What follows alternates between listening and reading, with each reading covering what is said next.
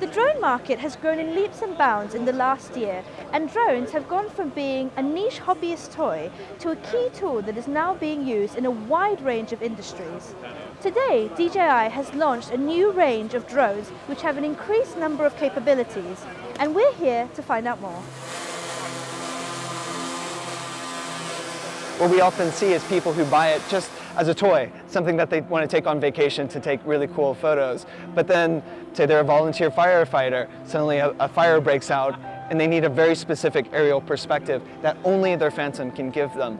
So, as a result, we're in a lot of firehouses in the US and in Europe. Every week we see new applications that we never dreamt of possible because people are able to use the technology and be creative with it. We've tried to simplify the user experience as much as possible.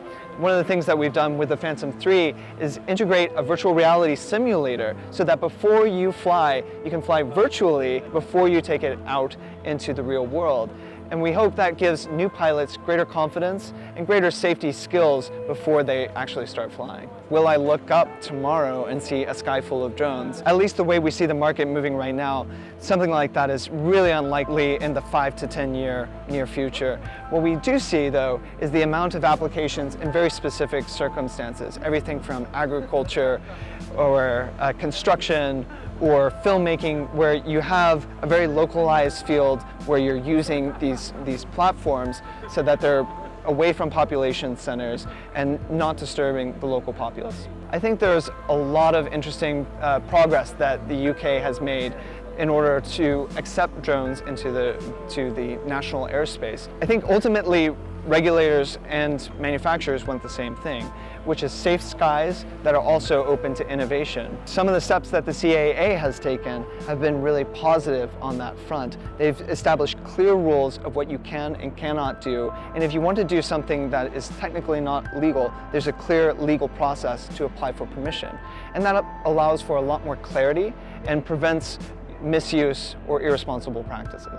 The one thing that all regulators can agree on, though they don't agree on much, is that flying near airports is unsafe.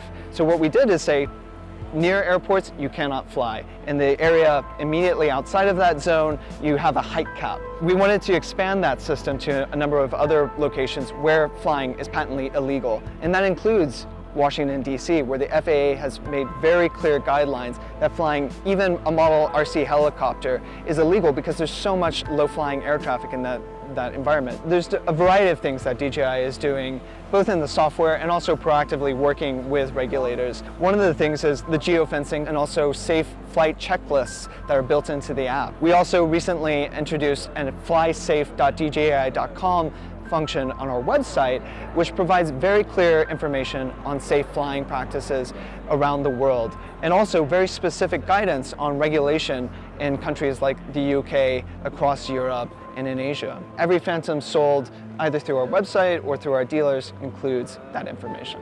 There's a wide variety of platforms that already exist, cars, helicopters, planes, that have a high number of accidents on a daily basis, on fatal accidents. I think it's pretty remarkable that these systems have logged literally millions and millions of flight hours without a significant incident so far. So I think it's a matter of setting expectations for how the technology is used and what are some of the significant safety benefits that using something like this as opposed to a helicopter or something that could cause more significant damage really provide. You know, certainly there are risks, but there are also significant opportunities, and it's understanding how those opportunities specifically outweigh the risks, whether it's Google Glass, telephoto lenses, or even the advent of instant film. So questions about how does this integrate into my daily life and how can it be used safely and responsibly. That's a conversation that needs to happen between regulators and social etiquette that eventually will come together to define how this technology will be more widely accepted.